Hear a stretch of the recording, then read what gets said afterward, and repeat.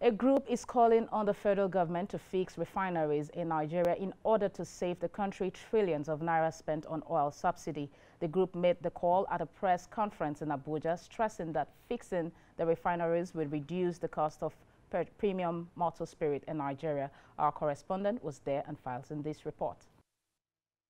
Fuel subsidies have been in Nigeria since the 1970s. It began with the government routinely selling petrol to Nigerians below the actual cost. But most Nigerians are unaware that this was being done. At this gathering of civil society group for good governance, they believe if refineries in Nigeria are fixed, it will save the country trillions of naira spent on oil subsidy. It was stated recently that the country needs to spend a princely 3 trillion naira on subsidy in 2022. In the light of this humongous sum, we join well-meaning Nigerians in calling on the federal government to speed up the rehabilitation of the refineries to improve availability of products locally and reduce importation.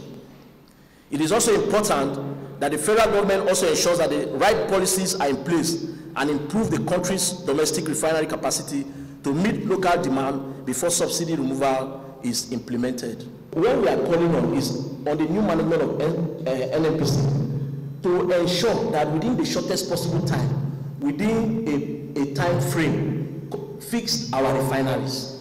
That would, as a matter of fact, the issue of subsidy will become a tale, will become a thing of the past.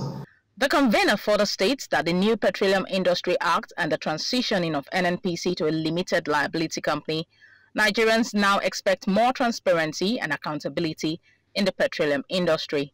We expect nothing less than more transparency, more accountability, more performance, and more value to Nigerians.